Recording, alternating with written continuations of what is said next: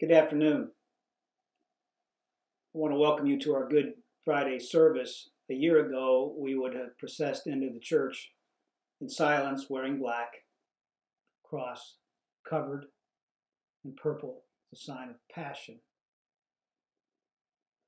But this year, we're relating home to home, house to house. Have you ever wondered why they call Good Friday good?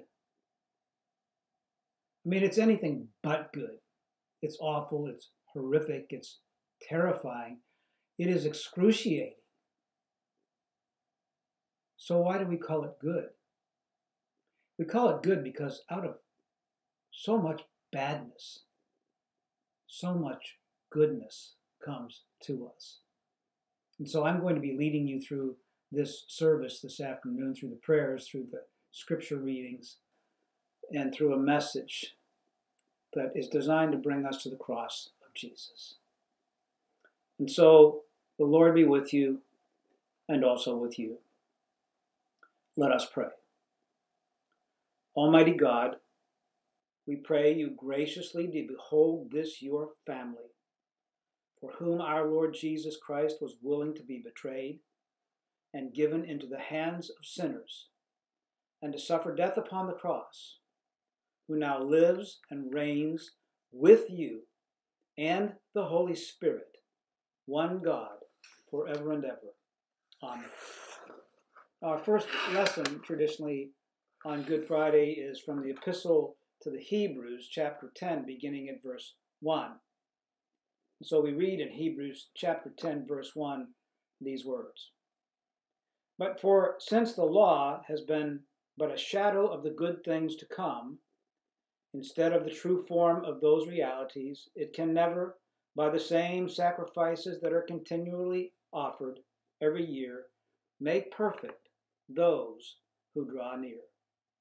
Otherwise, would they not have ceased to be offered, since the worshippers, having once been cleansed, would no longer have any consciousness of sin.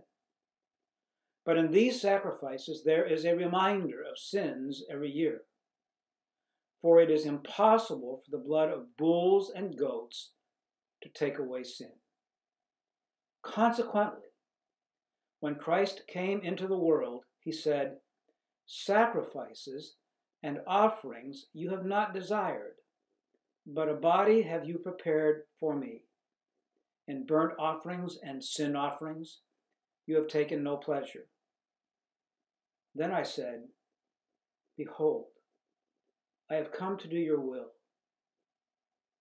O Father, as it is written of me in the scroll of the book." And when he said above, "You have neither desired nor taken pleasure in sacrifices and offerings and burnt offerings and sin offerings, these are offered according to the law," then he added, "Behold, I have come to do your will." He does away with the first in order to establish the second. And by that will he have been sanctified through the offering of the body of Jesus Christ, once for all.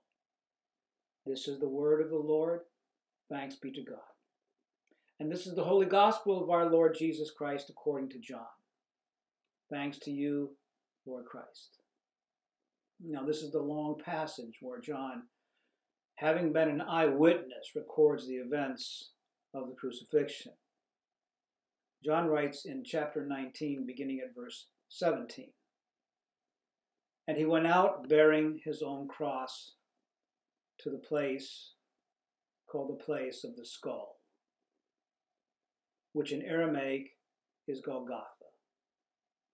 There they crucified him, and with him 2 others, one on either side, and Jesus between them. Pilate also wrote an inscription and put it on the cross. It read, 'Jesus of Nazareth, the King of the Jews.' Many of the Jews read this inscription, for the place where Jesus was crucified was near the city, and it was written in Aramaic, in Latin and in Greek. So the chief priests of the Jews said to Pilate, "Do not write, 'The King of the Jews,' but rather, 'This man said, I am the King of the Jews.'" Pilate answered, "What I have written, I have written." And when the soldiers had crucified Jesus, they took his garments and divided them into 4 parts, 1 part for each soldier, also his tunic. But the tunic was seamless, woven in one piece from top to bottom. So they said to one another, "Let us not tear it, but cast lots for it, to see whose it shall be." This was to fulfill the scripture which says, "They divided my garments among them, and for my clothing they cast lots." So the soldiers did these things. But standing by the cross of Jesus were his mother and his mother's sister, Mary the wife of Clopas, and Mary Magdalene. When Jesus saw his mother and the disciple whom he loved standing nearby, he said to his mother, "Woman, behold your son." Then he said to the disciple, "Behold your mother." And from that hour the disciple took her to his own home. After this, Jesus, knowing that all was now finished, said, to fulfill the scriptures, "I thirst."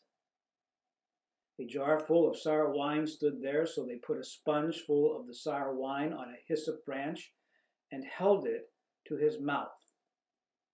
When Jesus had received the sour wine, he said, "It is finished."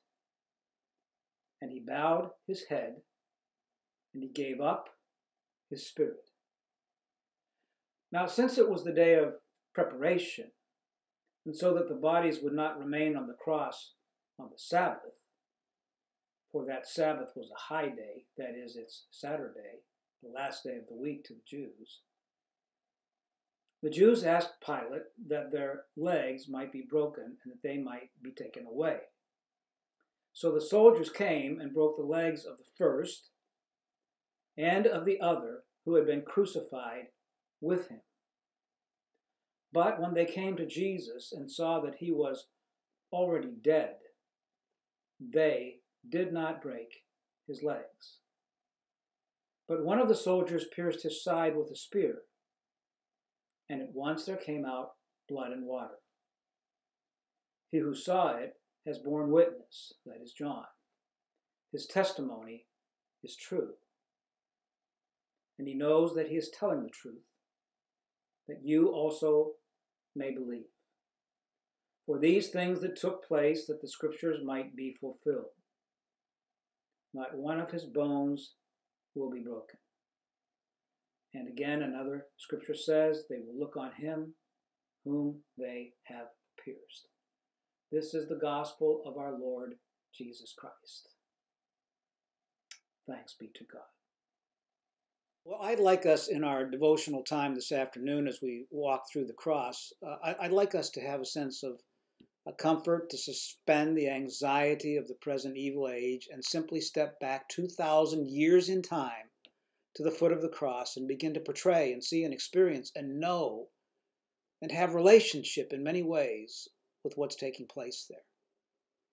As you know, we've spent our Lenten season walking through the 7 last words of Jesus. On the cross, Jesus gave 7 last statements of incomparable significance, defining all of his life and all of his teaching. And this afternoon, I'd like to put those all together into one package and make a whole of that. The first 3 words were spoken in the first 3 hours on the cross, from 9 o'clock till 12 o'clock.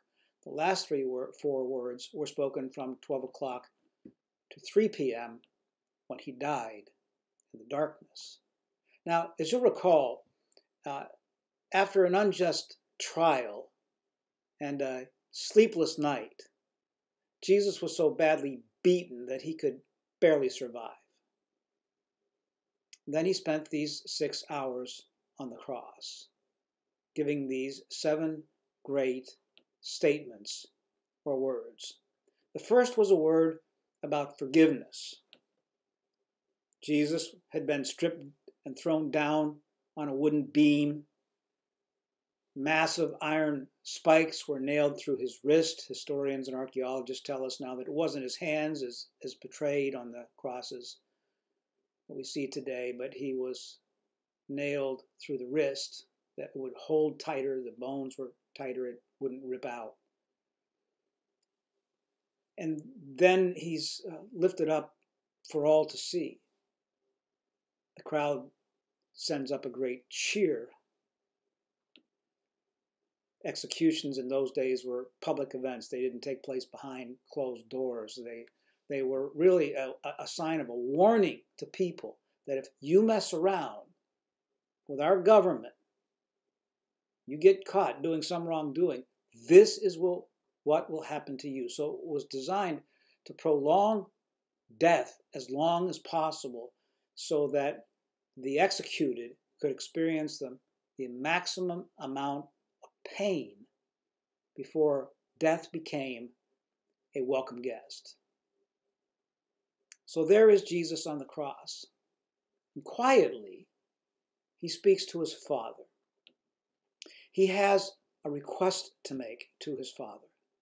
He asks his Father to forgive them, those that are crucifying him, because they don't understand what they are doing. Now, notice he doesn't say that they were forgiven. We don't necessarily see that in the text here. And he doesn't say that they were forgiven.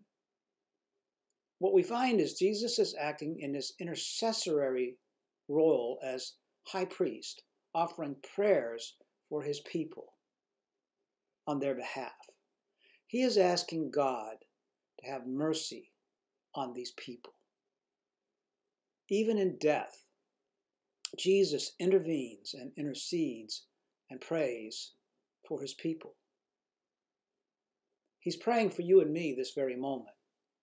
He's praying that through these words of Scripture and as we walk through these moments on the cross, he's praying that he can be known right now and that we can find words of comfort and inspiration and that he can teach us things that we've never seen before or heard before.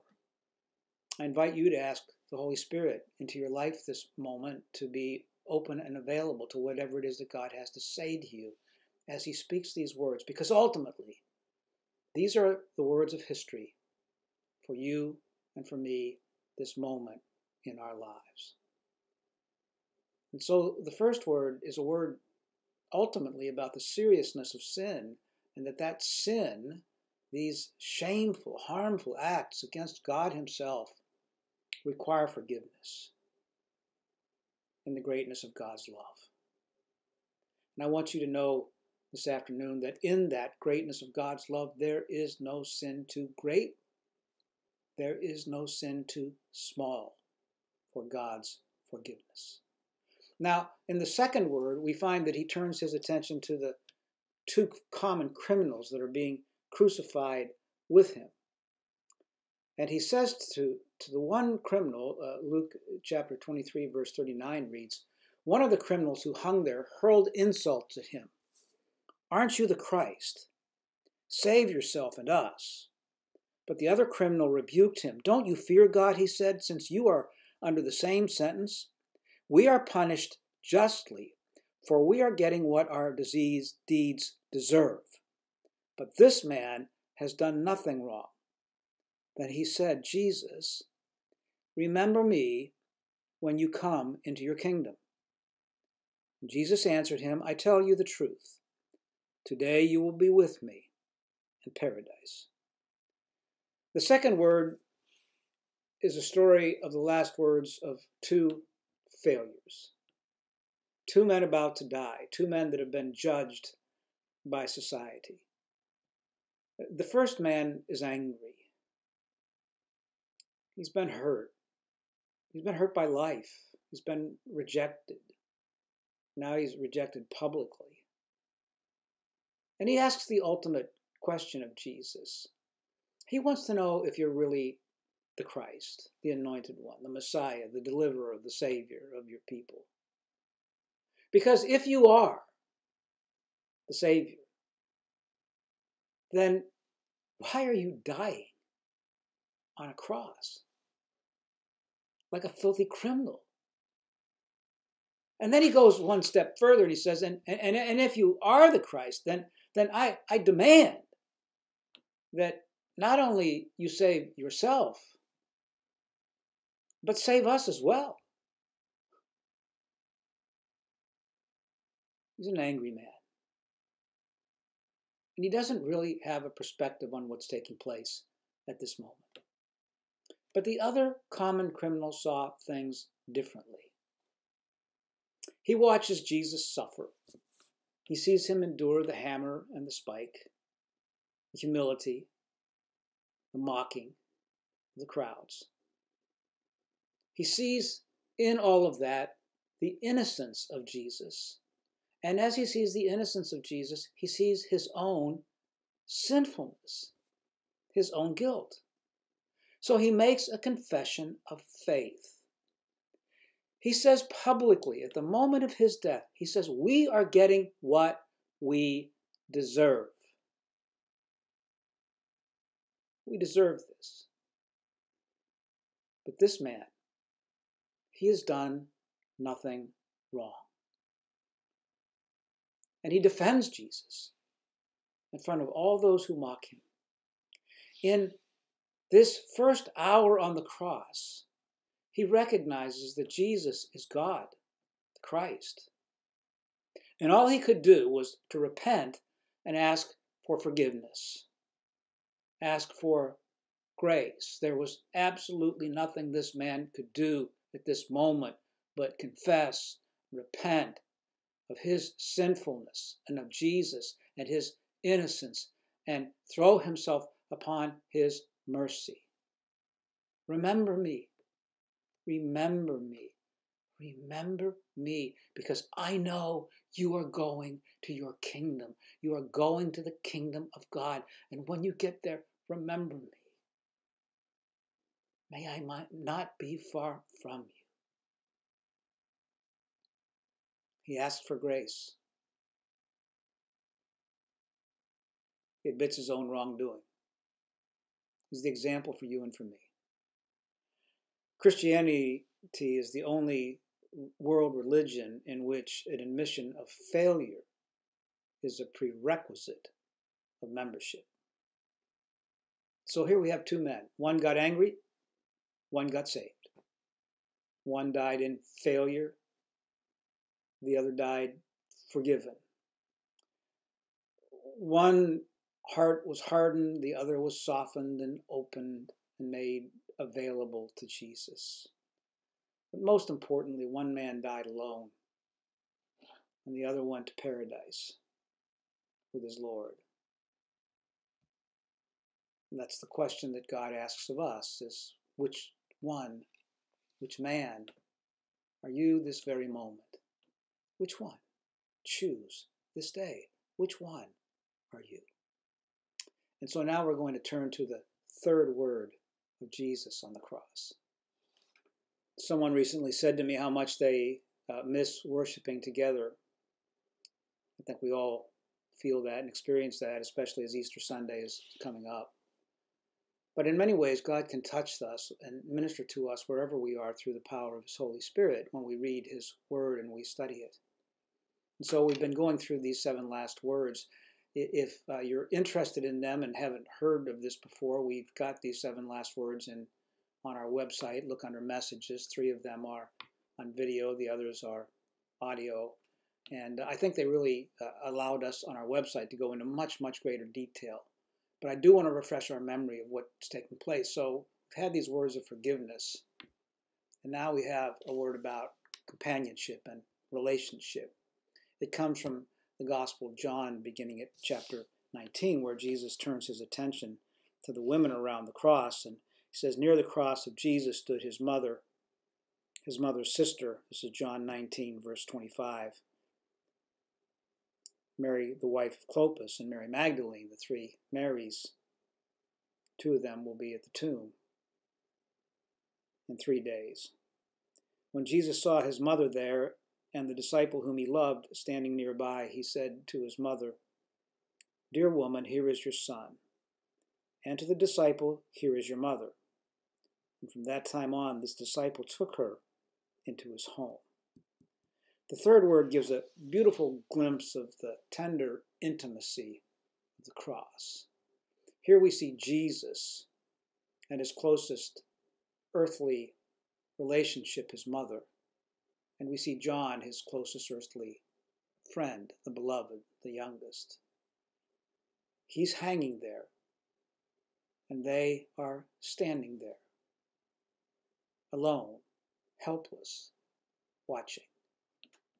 Mary remembers Jesus as only a mother can remember a child, the little child Jesus. She remembers the announcement of Gabriel of the birth of this child. She remembers the excitement of talking with Elizabeth.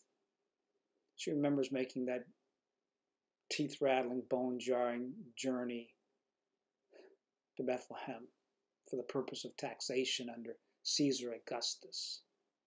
She remembers the labor pains, the contractions setting in, the midwives called. The next thing she knows there, she's holding the Son of God in her arms. She remembers some visitors, shepherds, town folks stood by.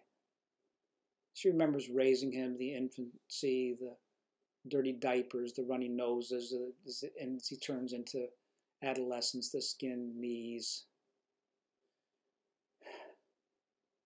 Mostly, I think she remembers the times when she would read scripture to him, her and Joseph, and they would talk about what God had done in the Old Testament and of the coming of this Messiah. He's her little boy, and he's dying on the cross. And Simeon, when she went to the temple to be cleansed after giving birth, said that a sword will pierce your heart one day, Mary. And this is it. She's watching her son, losing her son, dying on a cross, alone. But in these words, God lets us know that he never wants us to be alone. Never. Sometimes when God seems most distant and far away, he sends a loving person to stand at our side, with us, beside us. So there stands Mary, his mother, and John, his beloved. The two people who loved him most, standing side by side. Mary is losing her son. John is losing his master, his Lord. Now they belong to each other. Then they belonged to him. Now they belong to each other. They belong to the ages. Mother, John will be your son. John, Mary will be your mother. And if you ever doubt that I love you, remember Mary, John. And Mary, if you ever doubt that I love you, remember John. Provide for each other. Take care of each other. Be a reminder of my love for you. In this word, God is saying that he is never too busy for you and for me. Stop. He is at his best when we are at our smallest. So he gives this word of relationship and companionship to his mother and to his beloved, John.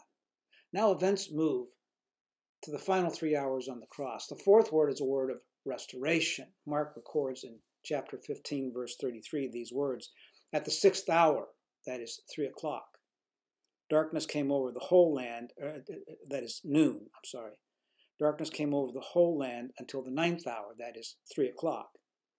And at the 9th hour, Jesus cried out in a loud voice, "Eli, Eli, lama sabachthani," which means, my God, why have you forsaken me?" Mark chapter 15, verses 33 and 34. Tens of thousands of people throughout history have experienced the pain of the cross, of crucifixion, public execution. But only one person has ever felt the full pain of the curse of God to be cast from his presence, and that was Jesus. We all know about the excruciating pain of the cross, of the nails in the hands, of the crown on the head, the dimensions of torture, of the dreadful way this is to die. But when Jesus experienced the cross, a curse of God was poured out on him. He experienced a pain that had never been experienced in the whole history of the world. He drank of the cup of the anger of God, the cup filled with the sins of the whole world. It's this cup that he says to his Father, if at all possible, let this cup be spared from me. Nevertheless, let thy will, not mine, be done. Well, this is the cup that he's drinking. He's receiving the curse of the Old Testament to be cast away from the presence of God. And when he felt it, he screamed, Psalm 22, my God, why have you forsaken me? At that moment, God turns his back on his Son. The intimacy of the relationship is broken, and that's what the word passion means. It's a passion that's taking place here. And he was cut off from his God. And when he was, he said, I just don't feel forsaken. It's not an emotional, existential feeling. I am forsaken. Father looks down on his Son. He sees the most obscene, grotesque person who's ever lived in the history of the world, filled with all the filth of all the sin of every person who's ever lived. And that cry of forsakenness speaks volumes about the horrors of the abandonment of God and the ruthless penalty of sin. All the wrath of God looks upon him and is focused on him at that moment, and he experiences the utter abandonment of God. Now, it's only by his being forsaken that he could pay the full price of our redemption. It is in his rejection that we find our restoration for your sins and for mine. This is the wonder of the cross. Now let's turn to the last three words of Jesus. And so the fifth word on the cross is a fairly simple word. It's simply three words. John records it in his gospel in John chapter 19, verse 28. Later, knowing that all was now completed, so that the scripture would be fulfilled, Jesus said, I am thirsty. And a jar of wine vinegar was there, so they soaked a sponge in it, put the sponge on a stalk of the hyssop plant, and lifted it to the lips of Jesus. This is John chapter 19, verses 28 and 29.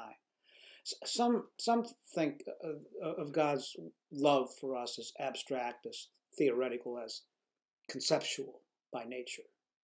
The fifth word lets us know how very real it is and how much we matter to God. How do we know that? Not only does God say it, but he shows it. He does something for us. At this moment on the cross, Jesus is burning with fever. His lips are parched, they're dehydrated, they're swollen. He can't speak. He's hung out to dry. At that moment, he expresses a physical need. I am thirsty. It's the first time he says anything about himself. I'm thirsty, I'm thirsty, I'm thirsty. I'm thirsty. Dehydrated, parched.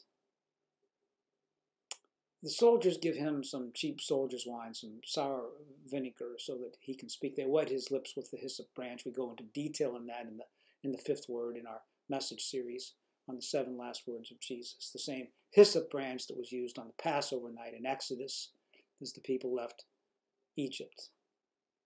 Now, the reason Jesus wants something on his lips is because he wants to say something else to us, but he can't. So he needs someone to wet his lips. What he's going to say to us is so profound that the metaphor, the allegory here is that he will be thirsty so that we will thirst no more by what he says. And in saying it, we worship a God who understands our need. We worship a God who, when we suffer, he understands and knows what it's like to suffer because he's suffered so greatly upon the cross for you and me. Our God's not some distant, detached deity. He's real. And he was not only fully God, he was fully man, and he experienced a suffering beyond that which you or I will ever know in our lives, so that he can say to us, I know when you suffer. I know what it's like to suffer. I know what it's like to suffer alone. Now let's turn to the sixth word on the cross. Let's now turn to the sixth word of Jesus. It is a word of victory. John records that word this way. John 19, verse 30. When he had received the drink, Jesus said 3 words. It is finished. With that, he bowed his head and gave up his spirit. When Jesus had received the cheap, sour soldier's wine, he said, it's finished. The Father, you have sent me for a task, for an earthly mission, and now I'm going to give you a final status report. It's done. He uses a word that is carefully chosen, tetelestai, the perfect tense of a completed state. It is achieved, it is accomplished, it is finished, it is over, it is done. It is the end of a payment, mission fulfilled, an action brought to an end. It's over. Now the question becomes, what is the it that is finished? What is the subject of the verb? And clearly he's not referring to the physical torture, the end of torture or of suffering, because he still has one other word to say. He's still suffering. So what is the it that is finished? It is the salvation of his people. It is redemption, it's atonement, it's reconciliation, it's restoration. It's salvation. The Lamb of God has made a perfect sacrifice for the sins of the whole world, and it is done once and for all. One substitute has paid for the sins of all of those who will turn to him. This final word, sixth word, is not a gasp of defeat. It is a declaration of victory on the cross. And then and only then is he ready to say the seventh word, a word of fulfillment. Luke writes in chapter 23, verse 44, it was now about the 6th hour, and darkness came over the whole land until the 9th hour. That is, it's now 12 o'clock. Darkness comes over the whole land. We go into great detail about that in the series, in the last words of Jesus, and the significance of the darkness. And now it's the 9th hour, 3 o'clock. He's about to die. For the sun stopped shining, and the curtain of the temple was torn in two. Jesus called out with a loud voice, Father, into your hands I commit my spirit. And when he had said this, he breathed his last. And the centurion, seeing what had happened, praised God and said, surely this was a righteous man. In the darkness, just before he died, he cried out in a great voice his last word. None of the Gospels record that Jesus simply died.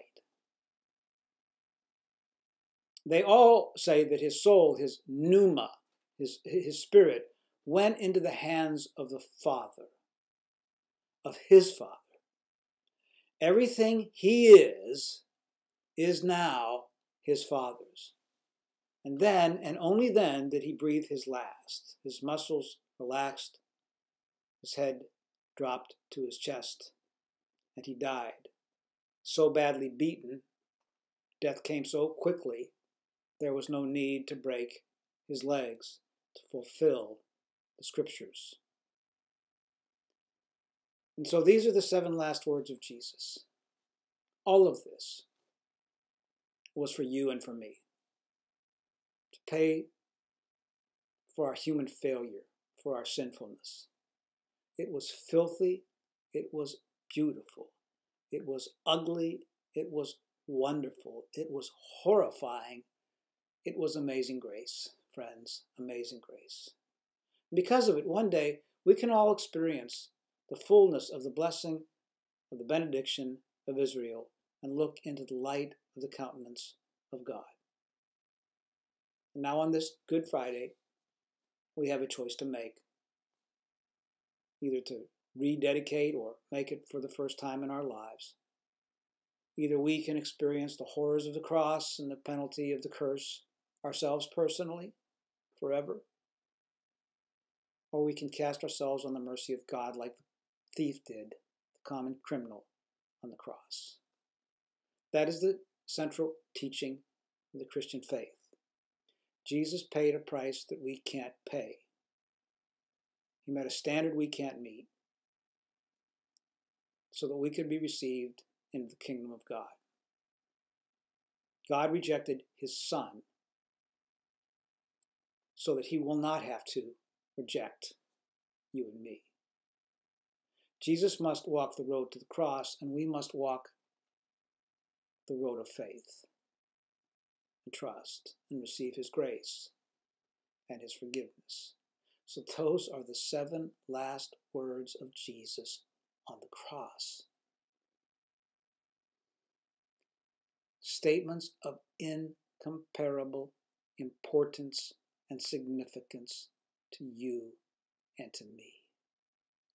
And I pray that this Good Friday, 2020, a Good Friday that none of us will ever forget, may be a defining moment in each of our lives where we come and we thank God for what he has done for us on the cross in this great passion of Jesus.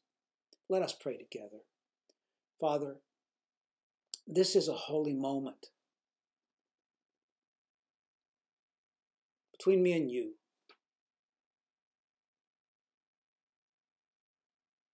I see myself looking into your eyes upon the cross and you looking at me.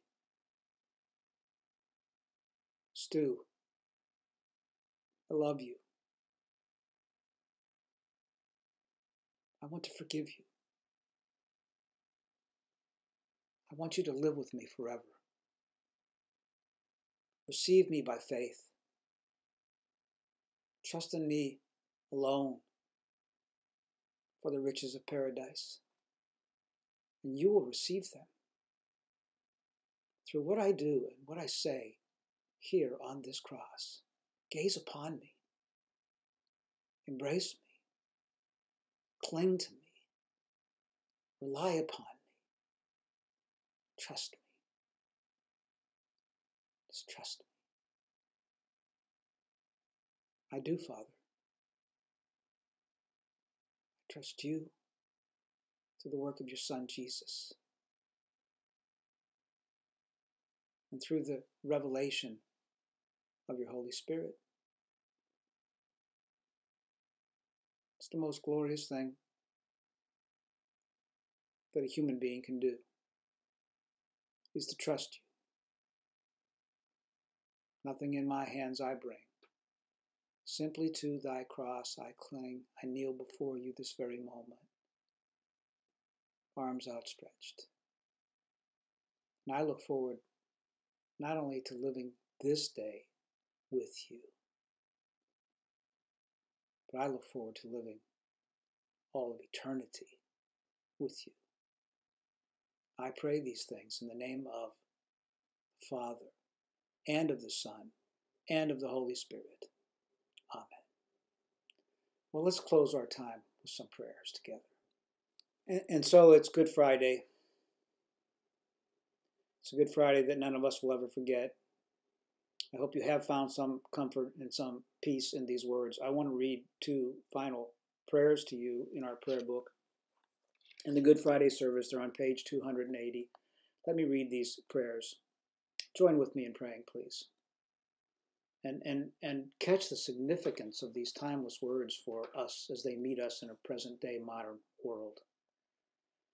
Merciful God, creator of all the peoples of the earth and lover of souls, have compassion on all who do not know you as you are revealed in your Son, Jesus Christ. Let your gospel be preached with grace and power to those who have not heard it. Turn the hearts of those who resist it, and bring home to your fold those who have gone astray, that there may be one flock under one shepherd, Jesus Christ our Lord. And so, O God of unchangeable power and eternal light, look favorably on your whole church, that wonderful and sacred mystery, by the effectual working of your providence. Carry out in tranquility the plan of salvation. Let the whole world see and know the things which were cast down, those things which were cast down, are being made new. Those things which have grown old are being raised up and brought to their perfection by him through whom all things were made.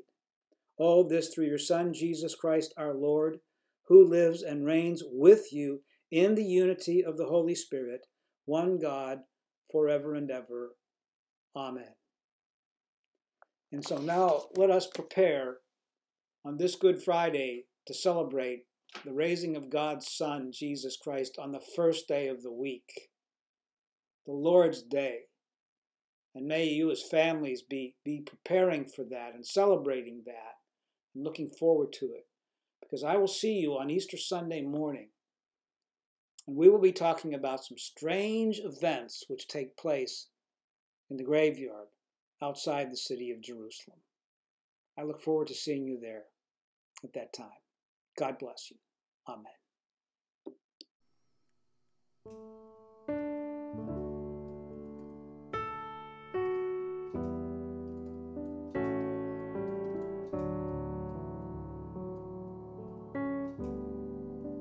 Were you there when they crucified my Lord? Were you there when they crucified my Lord?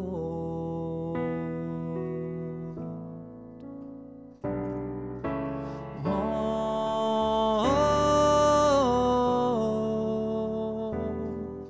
sometimes it causes me to tremble, tremble, tremble. Were you there when they crucified my Lord?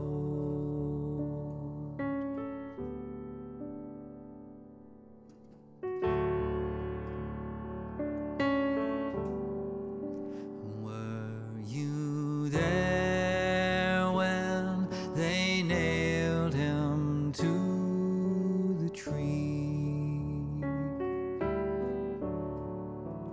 Were you there when they nailed him to the tree?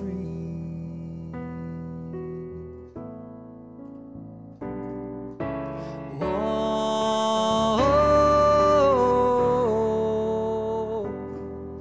sometimes it causes me to tremble, tremble, tremble. Were you there when they nailed him to the tree?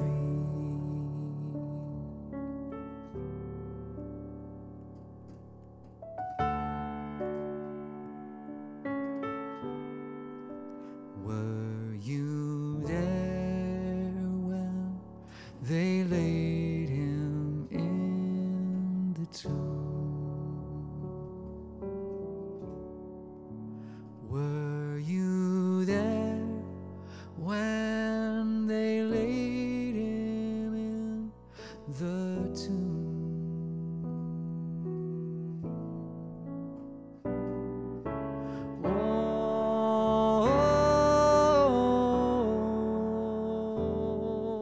Sometimes it causes me to tremble,